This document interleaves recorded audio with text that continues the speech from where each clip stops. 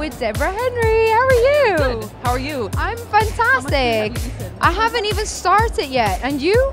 I've made it around to probably like a quarter of the haul. Really? I still have my, I'm not still on my first booklet, so. Okay, how many books do you have? I've got 3. Oh, this is going to be wonderful. Eating's going to happen tonight. No, this is a good thing. You can afford to eat, so that's wonderful. Galactic Chefs 2015, a food odyssey. What do you think of the theme this year? When I arrived, I thought I was at the wrong event. Like some sort of time warp thing. What's going on? Yeah. No, it's cool. I think it's really nice to see that so many people actually made an effort to dress up.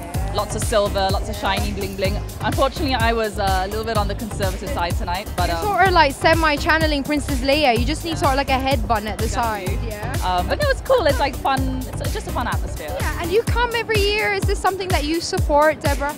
I have been coming over the years because we're going on for quite a while now, right? Yes, it's 15 years now, MIGF. Yeah, so it's good, and it's nice to come to one place and just have a taste of all the food that's on offer in KL. Are you impressed with the variety of food, Deborah, that's available? Because, you know, we're trying to showcase fine dining, premium dining to the world. Do you think that Taste MIGF is going to help that cause?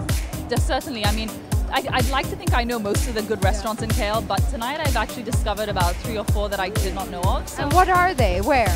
I'm going now. Goodbye. One of the Oak restaurants and yeah, a few others that I discovered are quite interesting. And Rui is really interesting. They do these mini nasi lemak. I know, the miniature world's smallest. So you see, even Deborah Henry finds things here at Taste MIGF. So have a great weekend and enjoy the rest of the haul.